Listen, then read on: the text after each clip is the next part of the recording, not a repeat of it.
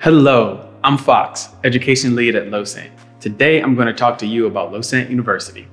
The purpose of Losant University is to equip you and your team with the best techniques and tools to get the most use out of Losant. These new skills will empower your team to become more proficient IoT engineers and add value to many areas of your organization.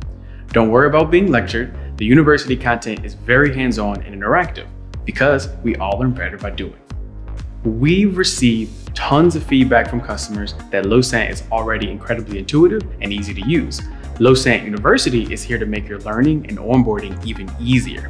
As Losant continues to build out its enriched feature set, we wanted to provide you and your team with proper learning tools to make sure you are most successful.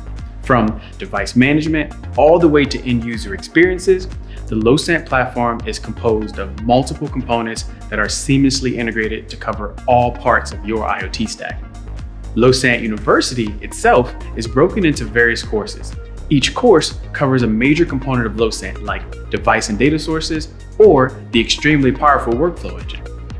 Each course is broken into chapters, with each diving deeper into the topics of the course. For example, the Device and Data Sources course will contain chapters covering how devices connect to Losant, data simulation, data archiving, and much more.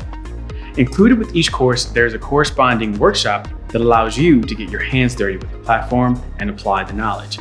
No need to worry about consuming all of this information in one sitting. Each course takes about an hour, depending on the content and how long it takes you to complete the workshop. The courses build upon one another, so following along in order is recommended.